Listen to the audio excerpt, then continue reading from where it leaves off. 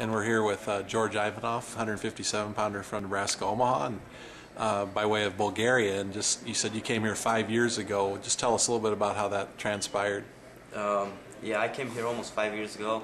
I came mainly for college, and I went to high school in Lewis Central, Constable for a year, and UNO recruited me, Coach Denny, and I gladly accepted. And yeah.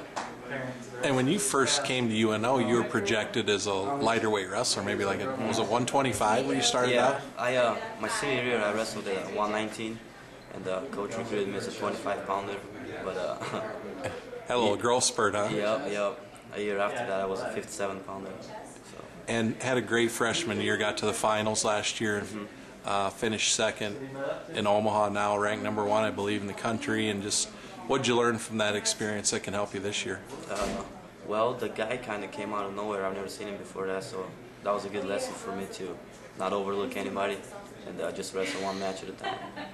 How do your experience in the United States? How's it gone so far?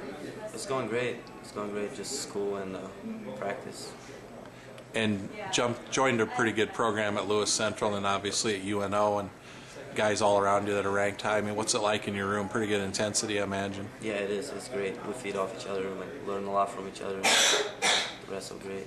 And the team has had a little adversity. You lost your heavyweight and your 25-pounder, but it looks like guys have really stepped up. Yeah. Guys have stepped up. We have a freshman at 25 that's replacing Terrell. He's doing great, and our heavyweight's doing great also. Taylor Escamilla, he's doing great. And you guys lost a dual meet to St. Cloud. How did you guys bounce back from that? We knew it was kind of a lucky deal for them because we forfeited 125 and our 33-pounder got pinned after winning 3-0 the match. So we didn't really worry too much for that. It was just unfortunate. How anxious are you for this tournament after getting to the finals last year? I'm not. It's just another match, one match at a time. Right.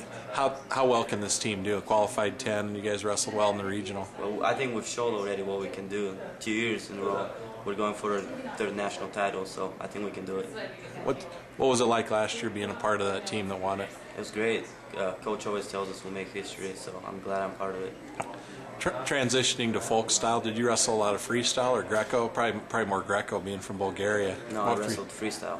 Was that a pretty tough adjustment, switching to folk style? Yeah, I mean it was, but after I wrestled 55 matches my senior year in high school, kind of adjusted to it, so it's been great since then. Just can't lock your hands. Right. Right. So, how do you approach it? You said like one match at a time. Is that just the basic approach going in? Yeah, one match at a time. Not get taken down, you can't lose. So. Yep.